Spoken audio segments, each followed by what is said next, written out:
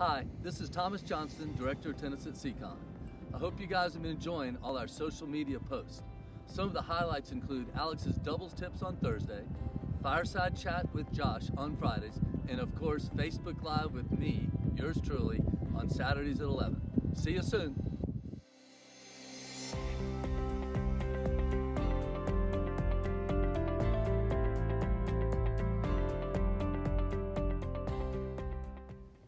Hello everyone, and welcome to the third edition of Fireside Chats. In today's singles topic, I'm going to give you 2 reasons why you should be hitting most of your approach shots down the line.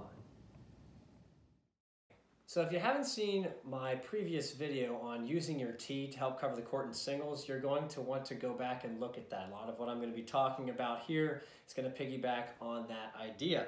So if you haven't, go ahead and look at that video now. But let's talk about where to hit your approach shot and why. Okay, so you're playing your opponent. They are on the ad side. They give you a short backhand over here. Okay, now typically you get a short ball, you want to play the ball down the line. Okay, so let's do that. All right, we'll play the ball down the line just like this. And you should be aiming toward the box target. Another video I did, quadrants and boxes. Go ahead and take a look at that. It's a very safe target. So you hit your approach shot somewhere over here. All right, nice safe target down the line. Subsequently, your opponent has to move to cover the ball, and you should move in toward the net. Once you're into the net is when the fun begins, okay? So you hit your approach shot down the line. Now you find yourself at the net, right? You hit the ball, it landed somewhere around here. Your opponent had to move over to the deuce side to cover the ball, okay?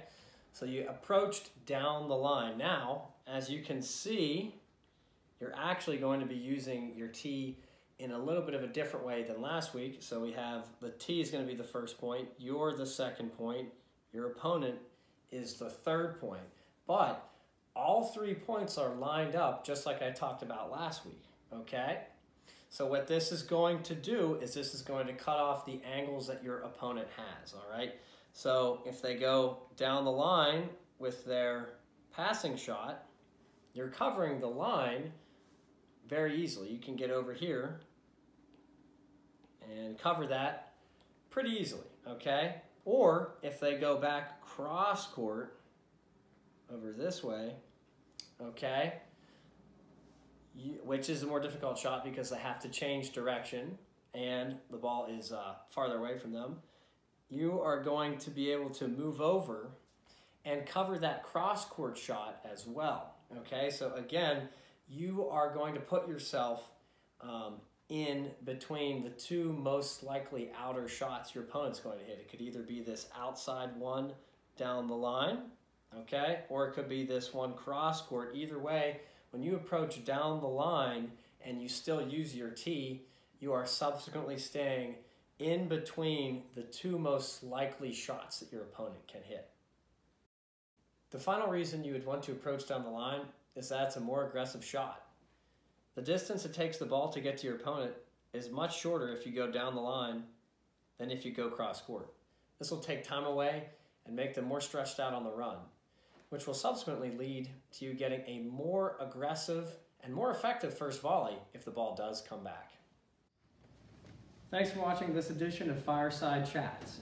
If you have any questions, drop a comment below, and I'll see you next week.